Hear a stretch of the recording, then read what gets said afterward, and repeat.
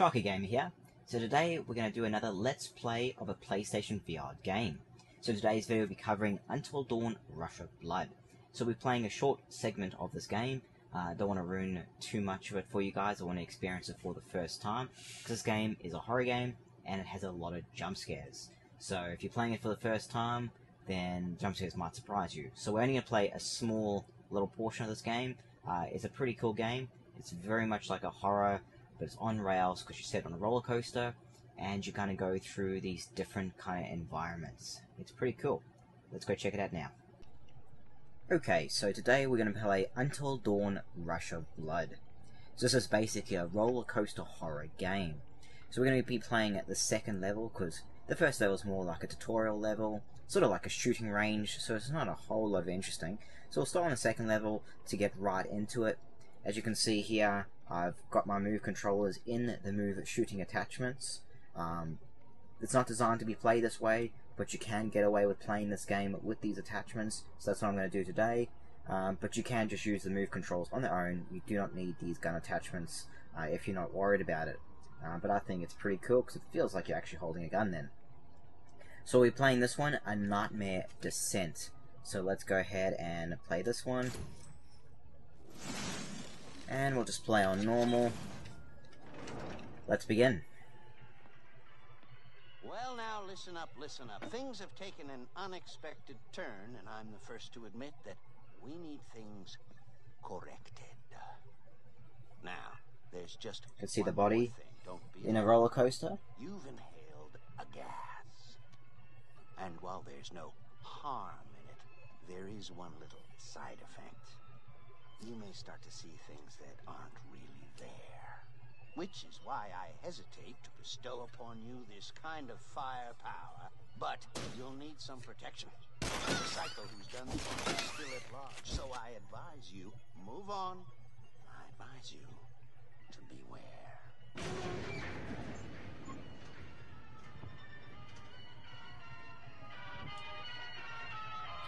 So we got some shotguns here. We're heading into this giant pig's mouth. You can see this game is pretty dark. It adds to its atmosphere. And the sound is really good in this game too.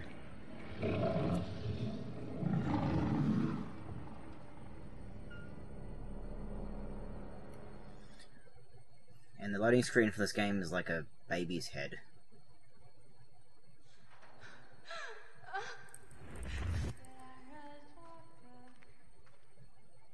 And the sound design is very good.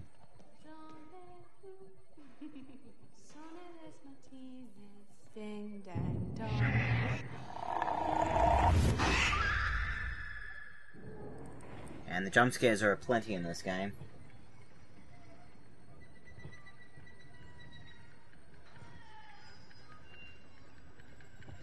Bunch of pigs.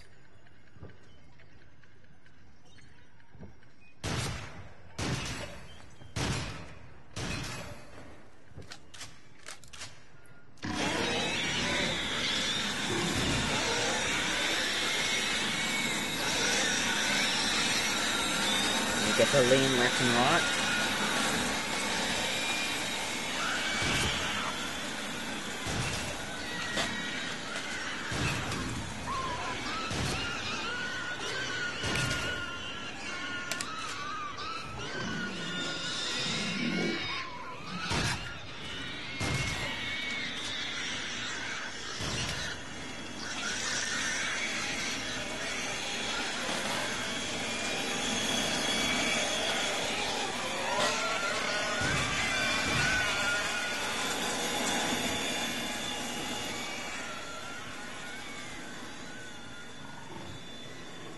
See all the carnage around here.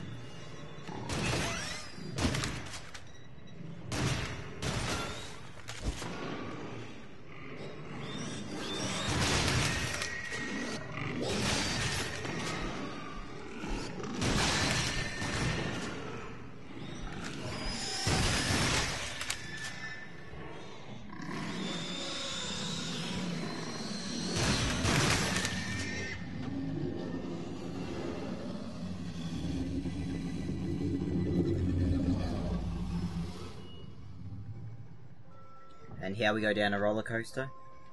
So you can lean left and right in this game sometimes.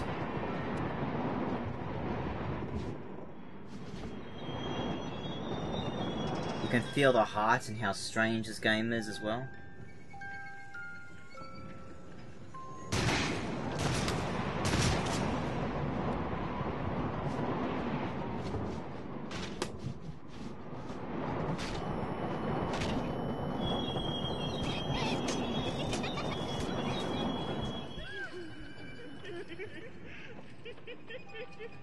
Here we go down again.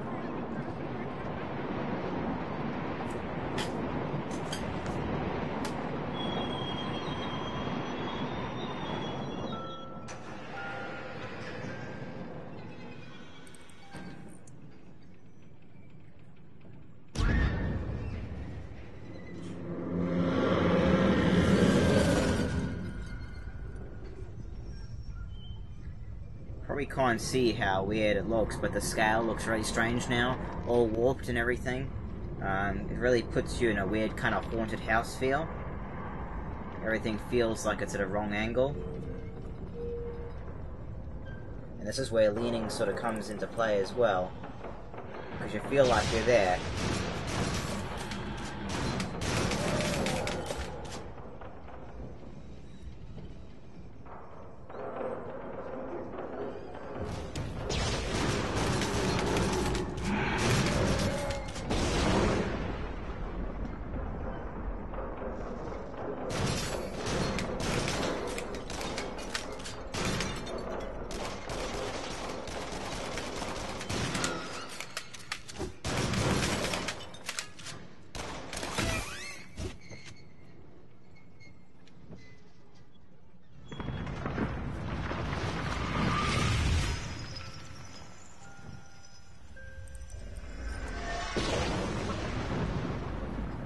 Really kind of weird vibe.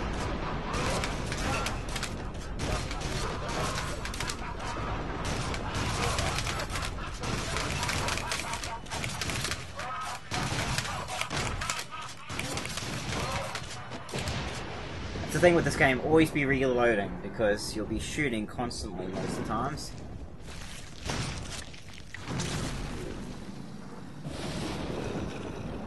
And the scale is really immense.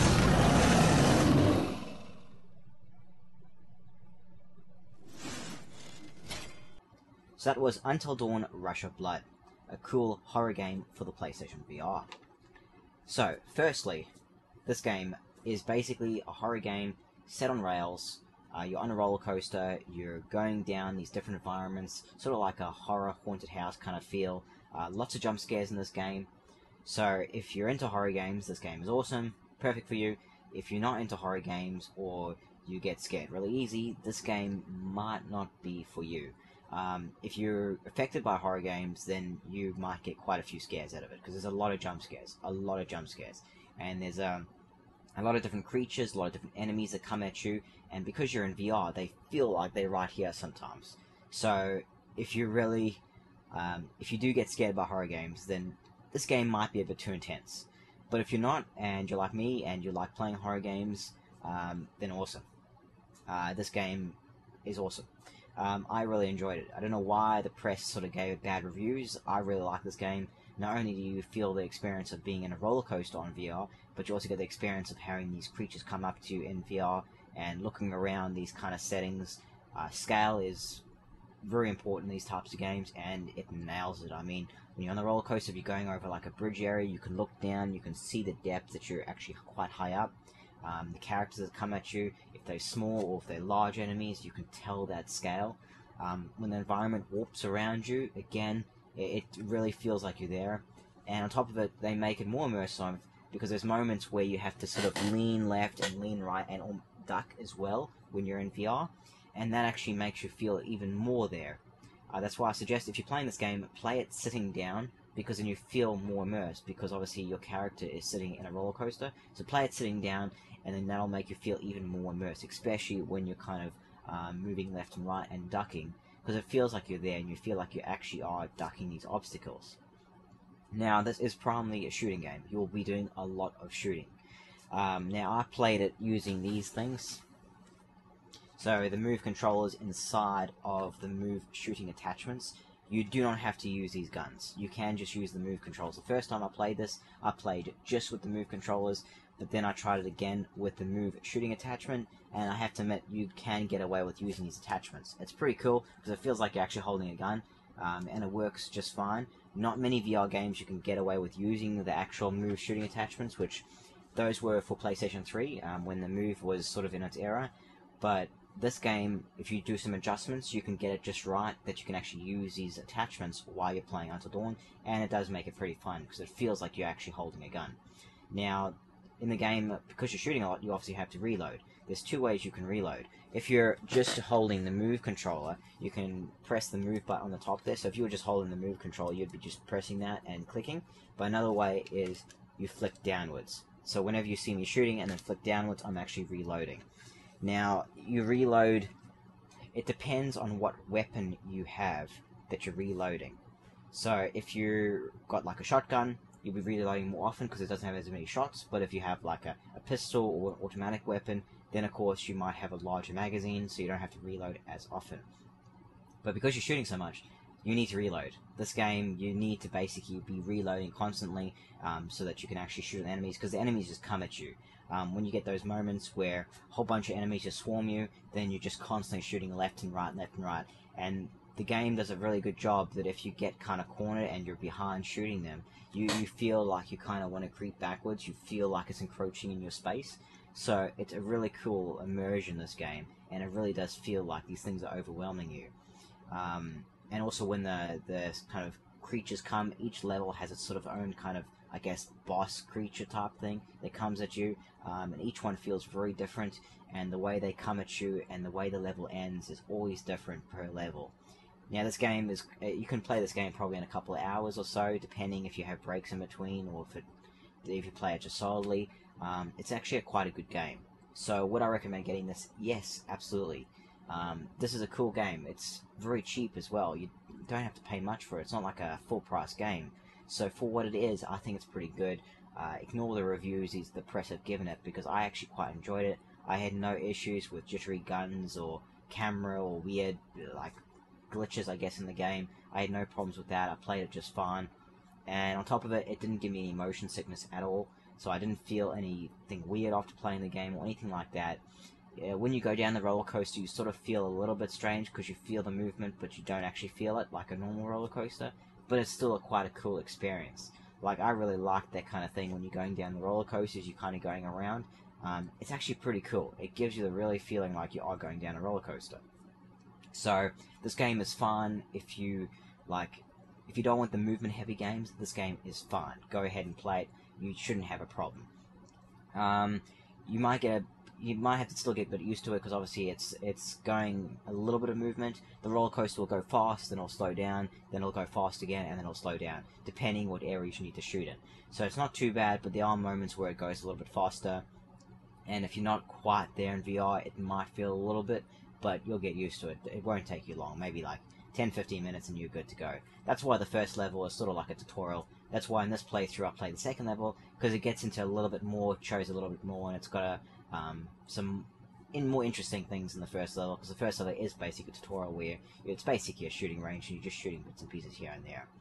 So guys, that was Until Dawn Rush of Blood. It's a pretty cool game, and because it's such a cheap game, I would absolutely recommend going to get it. If you've got PlayStation VR and you're looking for a very kind of short horror experience, then absolutely go get that. It's pretty cool. And like I said, if you want to play it with normal move controllers, you can. But if you want an extra experience, you can pick up these PlayStation Move shooting attachments, or if you have them, if you had a PS3, you might already have them, then go ahead and use those, because they're pretty cool as well. So, and they work fine. You may, when you first start the game though, to get these working, just do a little bit of adjustment, and just basically keep resetting until you feel it's quite comfortable. That's all you have to do. Unfortunately, most video games you can't get away with it, but the way Until Dawn is designed, you can get away with using these things, and they are pretty cool. So you guys, thanks for watching. I am Sharkie Gamer. If you like this video, hit that like button, and be sure to subscribe for more Let's Play of PlayStation VR games, as well as heaps more controller reviews. Thanks again for watching, guys.